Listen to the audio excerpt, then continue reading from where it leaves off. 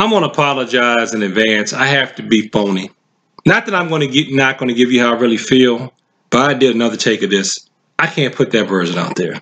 Where the kicks at? Where the hands? Where the holes? Where the throws? You know what I'm saying? So I can't do that. But what I will say is this. While I understand the spirit behind why the principal in Houston, Texas, at James Madison Middle School, was that Houston, Texas? Jocelyn Lewis is a big Marilyn Monroe fan and is in the process of getting her hair done, which is why she has it covered. I can see if it's a student. Yes, they have a dress code. I understand that, but I'm not a student, so I have no dress code.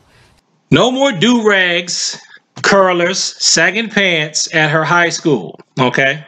So who are you to tell me how to dress?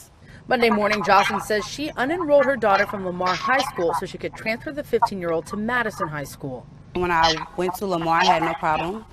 But when I got to Madison High School, they refused me access to the premises because of what I had on. Jocelyn alleges an administrator disapproved of her outfit. It would be like this. I, martial arts instructor, run a class, okay? I run a class out of an institution that's for the community, much like a school. If I try to make the parents wear uniforms too, parents who are not students,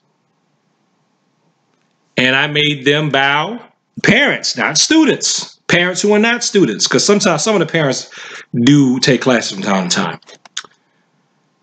If I made parents who are not also students and spouses and siblings, if I made them bow when they came inside the training area, and I made them call me sir, and I made them call me senior master, I made them call me soke, I made them call me sabunim, you would think I was crazy and that I lost my mind.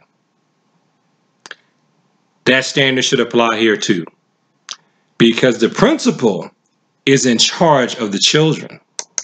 The principal is not in charge of the parents. Now, are the parents expected to behave a certain way and be respectful and not be disruptive? Yes. Yes. The principal is in charge of the children. The principal is not in charge of the parents. Unless I missed the memo that says that the principal is supposed to tell parents what to do, like they're the students, then, you know, hey, it sounds a little bit much to me.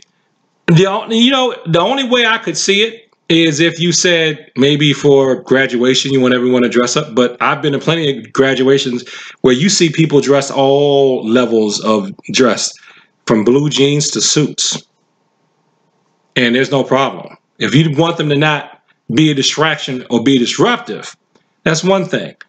But telling parents how to dress, while I understand you want all the adults to set good examples and you feel like we should try to put our best foot forward for our children in the community, I'm all for that. I'm all for you can't just walk up in the teacher's classroom when they're having class and interrupt and things of that nature. You can't be disruptive. You can't be fighting on campus. That's fine. But again, it's just like me making parents address me by my martial arts titles, making the parents who are not students come in and bow. I tell them not to do that. I tell parents, people who are not enrolled, my name is Cecil.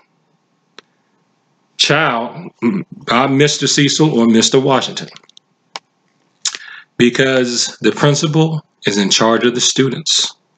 And when the principal has a problem with the student's behavior or performance, then the principals can inform the parents, and together they should be helping the children. So thanks for watching this video. Like, comment, and subscribe. Please share this with people like talk about the martial arts and current events. And leave your comments below. I know you will. And peace. But seriously, thank you for your time.